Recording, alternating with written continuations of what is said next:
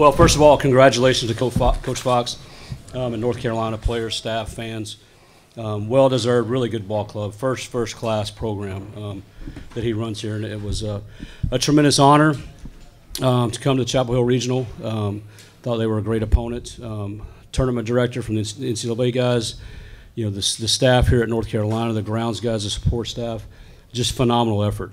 This is about as I've been fortunate to play in a lot of these, and this is one of the probably maybe the best run one that I've been a part of. Next, just want to thank all the folks back in Houston.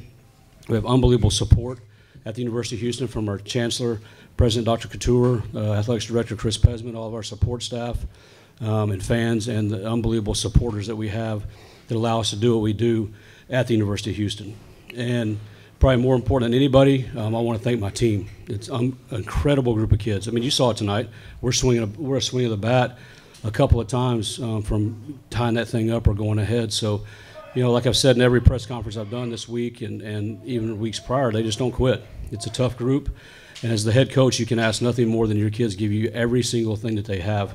They play for each other, they love each other, and they play for the University of Houston. So I couldn't be more proud of them.